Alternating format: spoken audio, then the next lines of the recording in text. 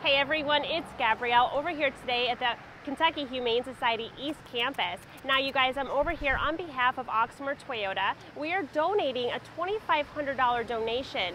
So with Toyota though, they're actually going to match it with the Toyota Dealer Match Program for an additional $2,500, which makes it that $5,000 donation. Yes. So Megan, how is that going to affect you guys over here? Yes, so we are so excited about this amazing opportunity that you guys have given us. It's going to go directly to help babies like this. Holden came to the Kentucky Humane Society from an overcrowded shelter, and we're able to take in animals from overcrowded Kentucky shelters because of amazing donations like this.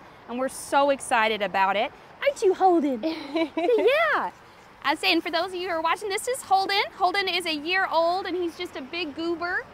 He came to the Kentucky Humane Society with heartworms, and actually, because of donations like you, we're actually able to help him out and treat his heartworms until he's heartworm negative. So we're real excited to find this boy a home. He's beautiful, definitely. Hopefully we'll find him a home. Now, and I think we're actually going to go over to the equine facility after this, because part of that is going towards that that area too, correct? Yes, absolutely. Okay, perfect. Yeah, so we started the equine program in 2015, and it's been amazing. We've saved so many horses, and as you can imagine, Kentucky is known for their horses, so we're really excited about that program, and that you guys will be able to help us out. Yes, yeah, we're excited to go over there. Well, thank you so much, Megan, for taking the time to speak with me. Thank you. Hey everyone, it's Gabrielle again, and I'm over here at the equine facility. I have Savannah here with me and Hope, the beautiful horse.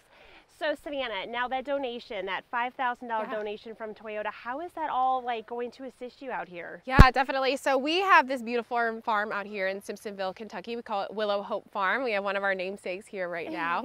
But really what our program mission is to help horses in transition and reframe that conversation about adoption, especially with our horses here.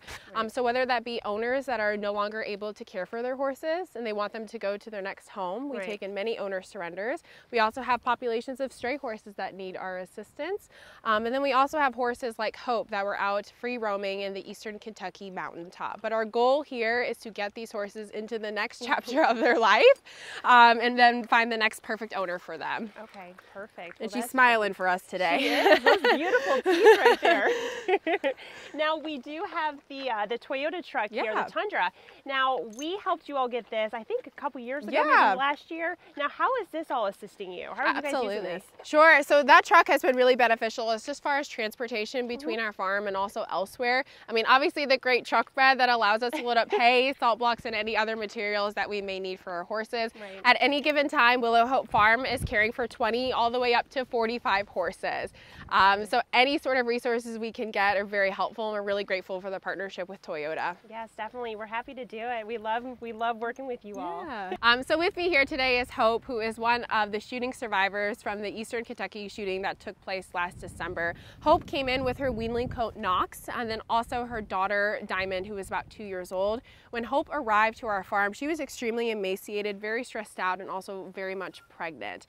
Now with Hope, we have spent a long year with her making sure she gained enough weight so she was able to deliver a healthy foal. So in April, Knox, her weanling colt, was adopted, and then in May, the following month, Lucius, her foal, was delivered happy and healthy. Diamond is still with us in our care, where she's getting round-the-clock training to ensure that we're finding the best home for her. And Hope is with us now, and she is, her colt has recently been weaned from her, and she is now beginning her training evaluation at the farm, and we hope to find her forever home very soon. This is our buddy Chance, who is a 28-year-old gelding that we just have. You can already see, just based off of the video, how much poor condition he is in. I mean, you can see his spine, his ribs. And Chance was actually purchased by another organization at a slaughter auction. So we think that had this organization not pulled him from this auction, he probably would have been next for slaughter. So they brought him to us because they felt like we could rehab him the best, and of course put him up for adoption. And believe it or not, he has actually gained a pretty significant amount of weight from when he first arrived. Poor baby. There he is. All of this pasture space back here, all the way up to that fence line, this is all ours. So we actually have over 42 acres of pasture at 36 stalls, which allows us to care for up to 45 horses if needed. Big guy walking right here is a Tennessee walking cross. His name is Rio. This is an instance where the owner had actually lost their land. and could no longer care for him, but they wanted him to go and find a good home. So we took him in last month, and he'll make for a great fit for somebody. Far left here is Willow. She is our namesake. So Willow came to us last October, extremely emaciated. She was found on the mountaintop in eastern Kentucky. Honestly, had we not intervened, she probably would not have survived that winter. She was skin and bones. On top of that, she was also pregnant. Oh, wow. But since she's been here now, she is rehabilitated. She does have a pretty skinny frame. And I think that's just from malnourishment for many years on that mountaintop. But she did drop a foal in May, who's doing really, really well. So this is Buck, who we talked about earlier, the mule, gonna come say hi. Hi, baby. Very friendly. Hi. Hi, sweetie. Hi, you're an old man. Look He at all is that old. white. Oh my goodness. Okay, really cool right here on our right, that's Highland Thunder, who is a 21-year-old thoroughbred. He raced a few times, and they just wanted his next career, so they gave him to us, so we'll find his next great home. Walking up to us right now is Callie. She's also in her late 20s. She came in with Buck, so the instance where the owner was just moving into an apartment complex and didn't want to sell her, but they wanted her to get readopted out. Hi. Hi, beautiful. Oh, you're gorgeous. This is Annabelle, 3 years old, very young. She was used for kind of a makeover project with a young child. And after they were finished with that makeover, they turned her to us so she could find her home. Annabelle is probably going to do best going to a home with somebody who has experience working with green horses. And green horses just means that they really haven't been ridden too much and need a significant more training than a broke horse. Okay. Rocky actually came in April from Trigg County, and this is a place where we were asked to assist with an animal investigation. So we do not go in and actively investigate cruelty cases. We have to be asked by somebody that has that county official to do it. So Rocky came in because she was locked in a stall for 10 years. What? Yeah, 10 years of her entire life. Jeez. So her hooves were completely overgrown. I mean, curling upwards is probably the most disturbing thing I've ever seen before. And I've seen some really gross things, but that was the worst to see. So she did come in with 2 other horses. One was a stallion that was transferred to another rescue.